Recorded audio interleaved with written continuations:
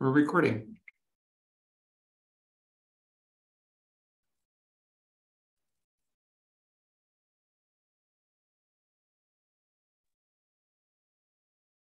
It looks like Precious O might have dropped off.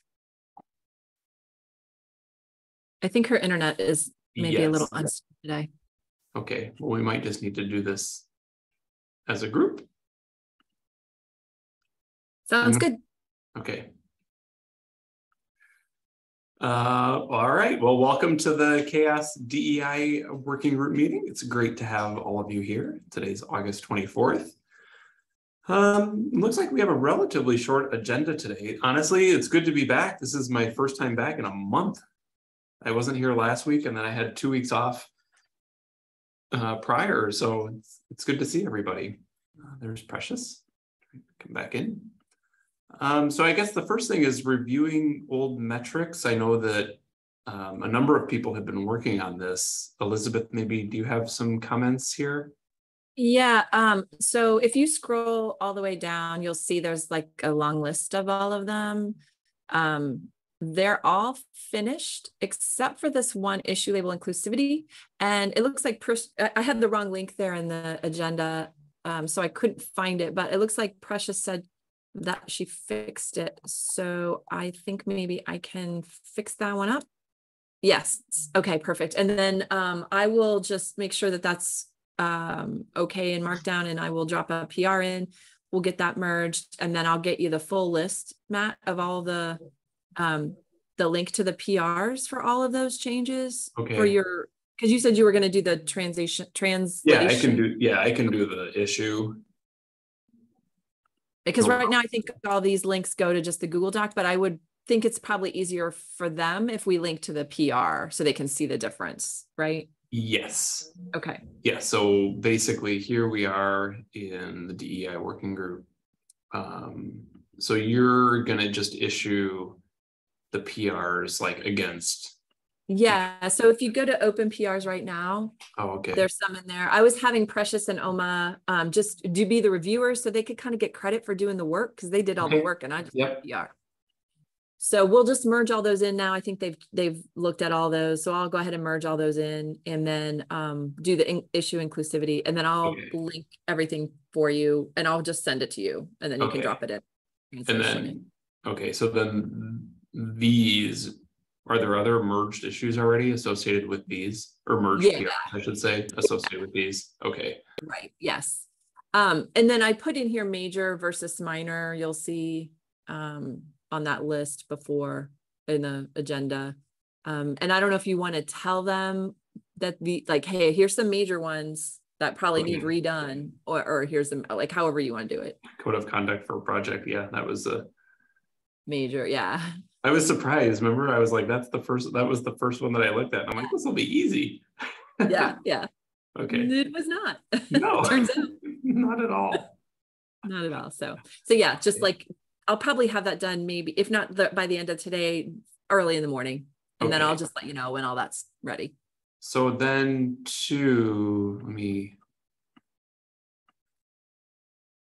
so then is that everything on this list? I believe it is. Okay, so could we, well, the ones that needed the review, like some of the need, so Precious, so I can like delete that remark. Precious is working on this. Yeah, all those you can delete. Yeah. Okay, I think that's it. Yeah, and then I think you're gonna link to the GitHub or the GitHub Markdown, right? And the links instead of the Google Docs, right? Yeah. So we have, these are the Google. I see. Yeah. So I've split them out because we were overloading the column with like Google Docs and GitHub links. Gotcha. And so these shouldn't change because these are kind of like any PR will just be aimed right at that. Yep. That's the single source of truth for the. Yep. And that's why I say it's like the definitive definition, because I do think sometimes our links to the Google Docs, they have a tendency of changing sometimes. Like if you're doing a revision and you just start a new Google Doc, you know what I mean? sometimes that does end up changing a little bit. So, okay. And then what I'm going to do too is, in addition to issuing the issue to the translations team, I'm going to also create Google Docs for each of these.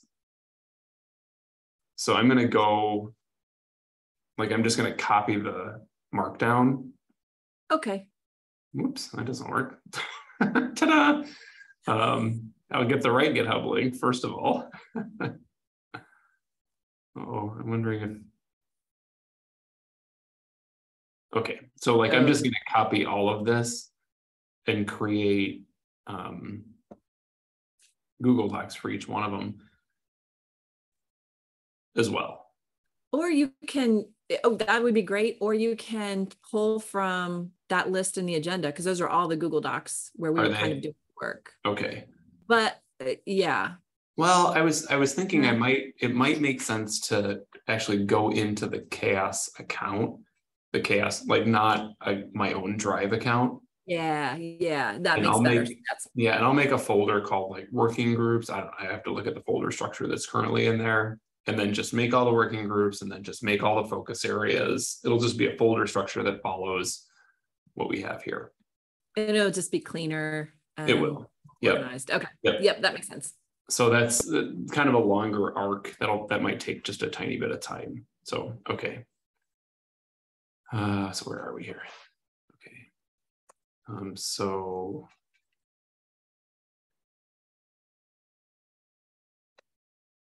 gosh. To finalize PRs. Yep. And merge. And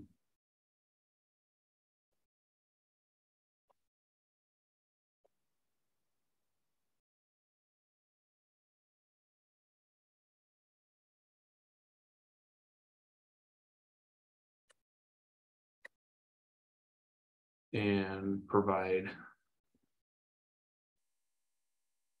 a list to all markdowns? Yeah. Okay. Do you want to the markdown files or the PR? Well, if it's merged, probably the markdown file. Okay. Because I think that's easier to look at from a diff perspective, isn't it? Okay. Just as you can see the history of the document.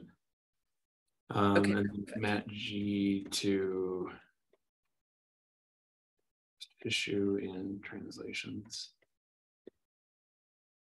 repo, and then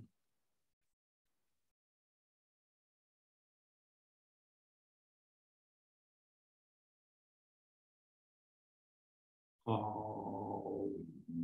am I doing? Google.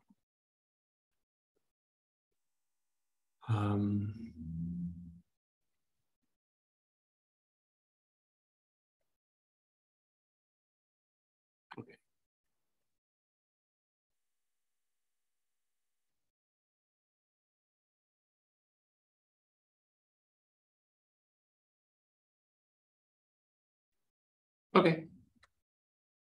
Okay, good. Sounds good. Okay, awesome.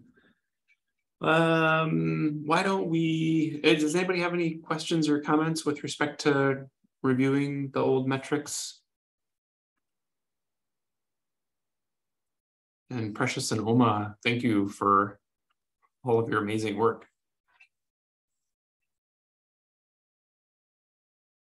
So Precious, I don't know if you're able to use your microphone right now, but I'm happy to turn it back over to you if you'd like to just lead in with the next item. Oh, hi, let me try again. Can you hear me now? Yes, we can hear you now. Thank you so much. I think most of what we need to do has been done. It's just remaining the interview campaign with underrepresented groups. I'm not sure. I hope Anita is here. Let me check. I feel like that's mostly her work. So she has better knowledge about it. But we've mostly, like, I think from the last call, we had like a bunch of people willing to help out with. Oh yeah, Anita is here. Anita, would you like to talk about the interview campaign and progress since last meeting? Sorry, I missed that. Oh yeah, I was saying the last thing on the agenda is the interview campaign, and since you have like more authority on it, so would you like to talk about it and tell us like the progress since last week? Yeah, sure. So so what I'm doing right now is trying to write down the underrepresented groups or identify what we call underrepresented groups, because I see a lot of questions about that here. And I'm also curating the CHAOSS metrics. So I put down a document, but it's not like put together right now. Everything is just scattered everywhere. So I can't show that right now, but definitely I'll add it in this doc. So I'm putting everything in one folder so I can share it with the team so everyone can see the document that I'm working on. But so far, I'm trying to work on the different underrepresented groups that we're looking at and what we term underrepresented.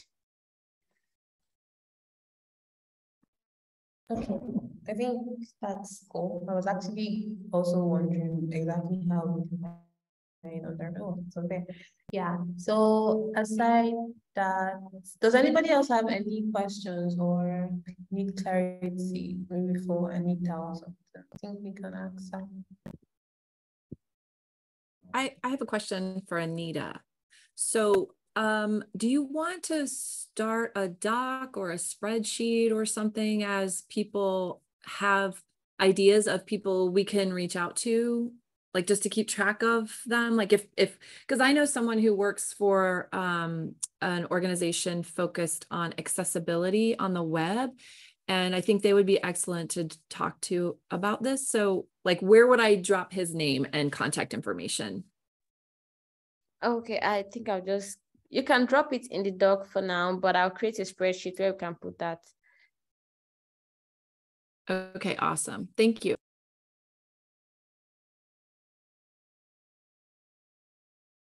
Thank you so much, Anita. Does anybody else have any question? Maybe something to add, something that maybe we might have overlooked in the doc? I just had a quick follow-up to Elizabeth's question, which was, thank you for creating that spreadsheet, Anita. Will that be linked to this document so that we can find it later?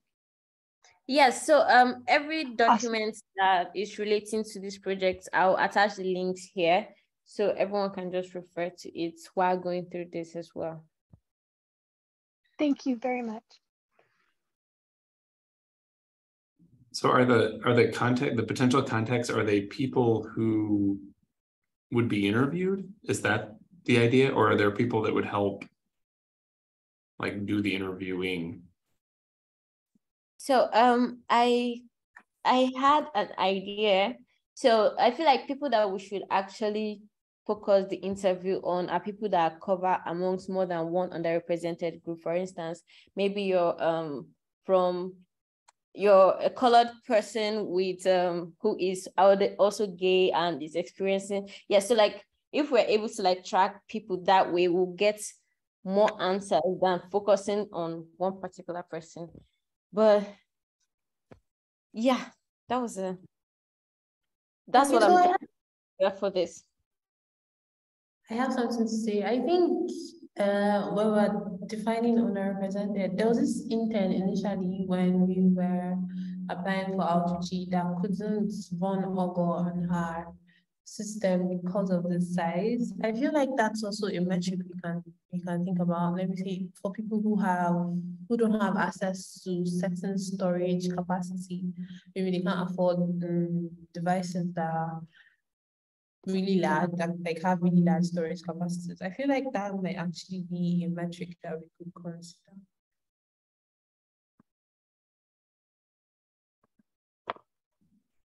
Sure. I don't know if we have, Elizabeth, if we have a metric that takes a look at like accessibility, you know, to technology or accessibility to platforms? Just event accessibility is the only one that Okay. I know of that we have developed. Yeah. But I feel like there's a whole world that in CHAOSS right now, we don't necessarily have visibility into, because we just don't have those people in our community. So like that would be one gap that I personally see, is that I would want to reach out to someone that is involved in that community and does have real world experience of, like, you know, what open source communities could be doing to help bridge that gap. And so that's something that I see. But to Precious's question, that's an excellent question, is how are we defining underrepresented for the purposes of this? And I don't know that we have defined that really anywhere.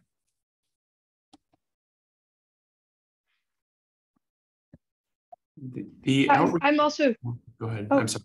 Go ahead. sorry. Thank you, Matt.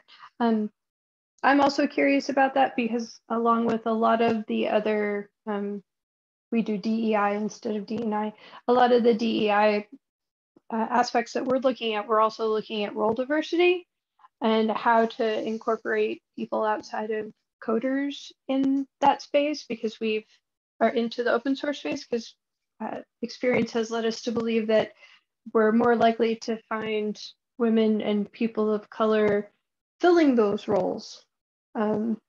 So we want to make sure that we can include those. And I think I might have a potential source for people to talk about who have limited accessibility. So I'm excited to hear that we're including that.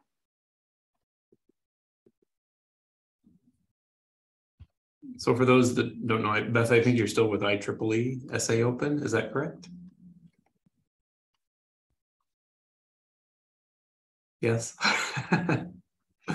Okay, you're either muted or that was an obvious question that didn't require an answer. Sorry. No, I apparently muted myself thinking I just had, but I hadn't. Yes, I am a contractor for them. Okay. And so it sounds like, Beth, you might have potential people to talk to with respect to this interview. Is that right? Yes, definitely. I have some folks that volunteer with IEEE SA Open that I think might be good resources. And then I also have some people who might be good sources of other people to talk to. So not necessarily direct interviewees, but Gotcha. potential connections. So maybe the spreadsheet be like, I'm sorry, go ahead. Having the definition of how underrepresented is defined would be very helpful.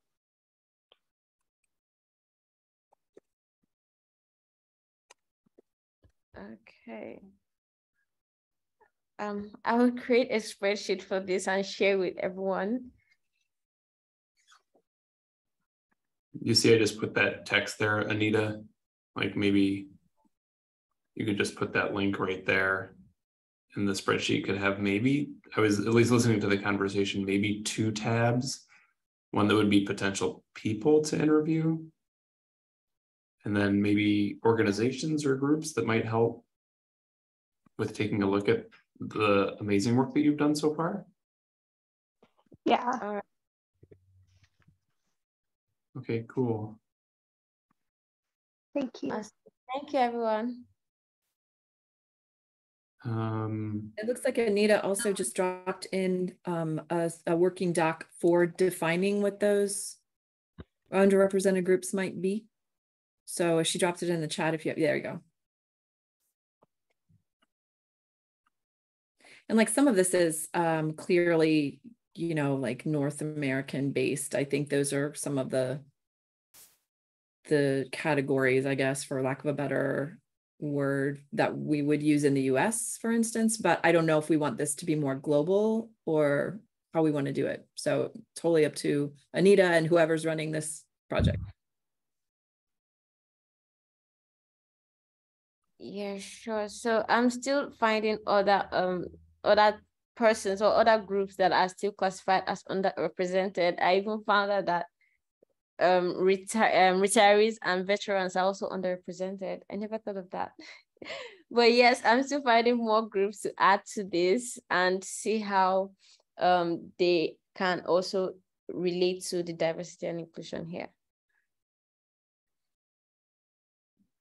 Anita, I might recommend that you take a look at some of the ways that other organizations have kind of written this. So I know that Outreachy has kind of a defined set of a defined way of saying how they talk about underrepresented groups for participating in Outreachy. And I would imagine there's other organizations that might have similar text already written that might help. And I think sometimes it's good to just reuse what other people have done. So we can just point to that. You know, we don't have to redefine this every time as well. Okay. So I can, like, let me get the list, like, yeah, so Outreachy criteria or something like that. Eligibility rules is what they call it.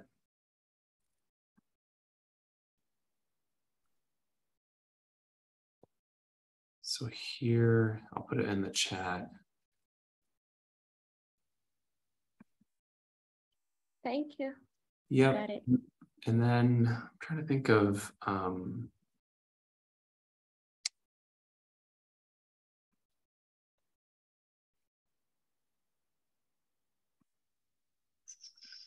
there is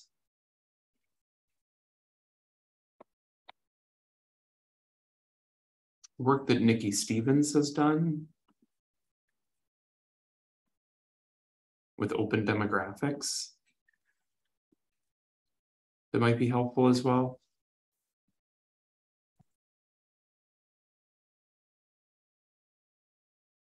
Also in the chat. Great.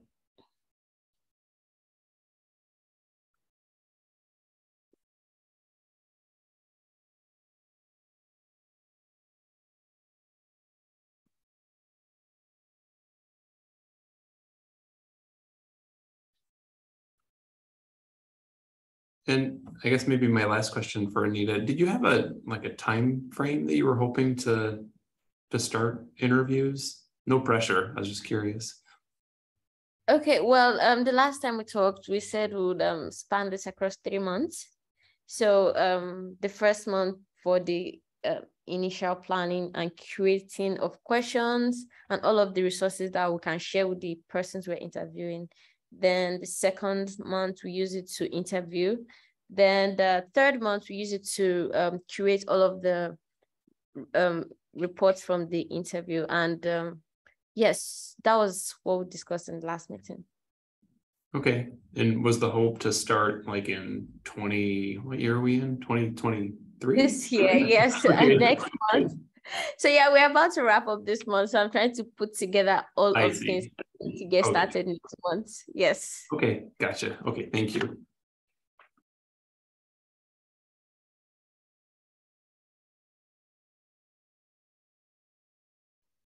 Thank you so much, Anita. We appreciate you. Does anybody else have anything extra to ask her, or are we done?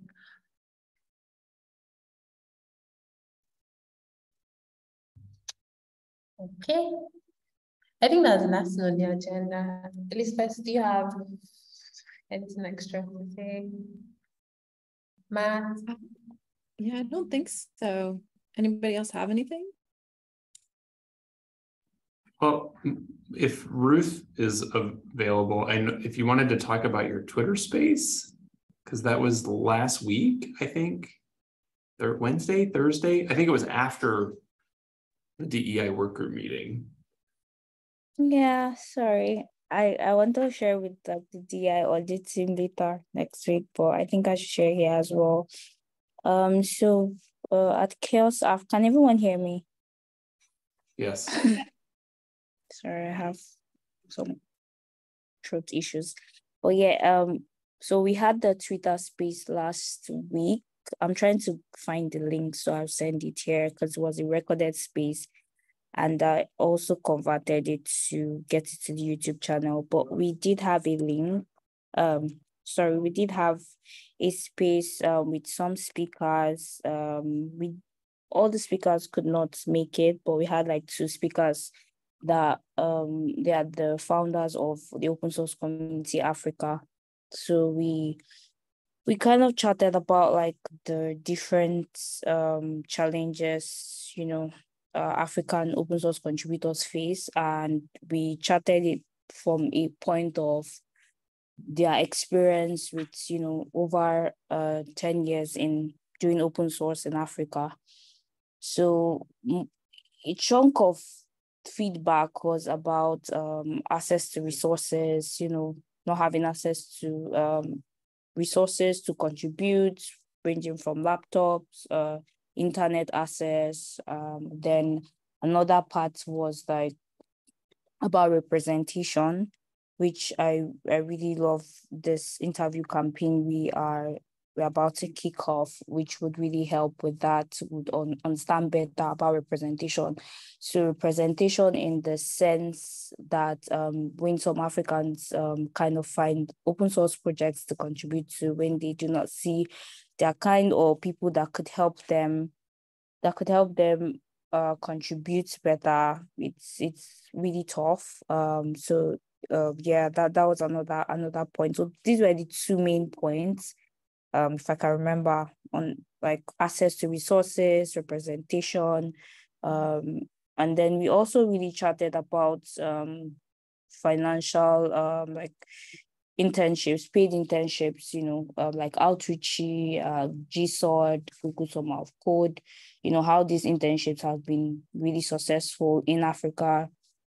People there are a whole lot of people that apply for these internships. And I know even with the last outreach, we had a lot of outreach applications here from Africa. So yeah, so we did even chat about that. So that was the conversation mainly on those challenges, aside from the usual documentation challenges. I think it was really good that we had that space, because we have been only looking at, the documentation challenges, people trying to contribute, but on access to resources and representation, we haven't really looked at that.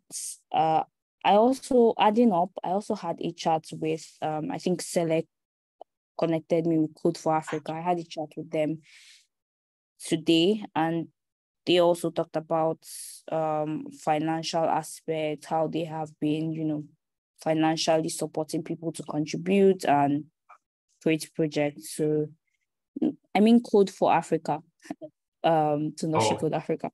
Gotcha. Yeah, Select connected me with Code for Africa, so I had a chat with them today. So yeah, so that conversation was interesting, and yeah. So I have to say that I attended the space. First of all, I didn't know that it was going to be live. I thought it was going to be people typing like in Twitter. I didn't know it was like a live conversation. So that was, I didn't know. I'd never attended a Twitter space before. So that was unexpected and awesome. And then Ruth, I just have to say, Ruth did an amazing job just kind of facilitating the whole thing over the course. Shout out to Omar too. Omar was my co-host. So Omar, thank you very much for that's all. Oma and the thank you, Oma, as well, and to the guests that you had, Ruth. They were really great as well. They had so much really great insight. So that was really cool. So I do recommend that you go check it out. I will also say, I think there were like 60 some people in the Twitter space, if I'm not mistaken. And 200 and something people tuned in. So that's interesting. Yeah, so absolutely amazing. So thank you, and let's do these whenever, because they were great. Yeah, we'll keep doing some. I think we'll do in the next quarter as well. Yeah. Because I see from the Twitter space, a couple of people that joined did not really know what open source was about, and that was not really the focus of the space. So I didn't want to digress into that. So we'll, do Twitter spaces about, getting people involved in open source and all that stuff. So yeah, we'll do more of it. Oh, congratulations to both of you. That was amazing.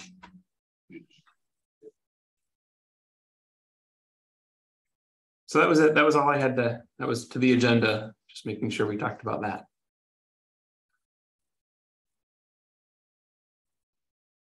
Okay. I think we have our facilitator for next week sorted out. Oh yeah, I attended that Twitter space. It was really cool. Thank you so much, Ruth, for trying to get more Africans in open source and CHAOSS. So, I don't think there's any other thing to talk about on the agenda. So do we end this? I think we're close. Yep, we can end. It's like it's totally okay. Okay. All right, everybody. Have a nice day. Thank you so much for the amazing work. Thank you all. See you later. Bye everyone. Bye, everyone. Have a great week.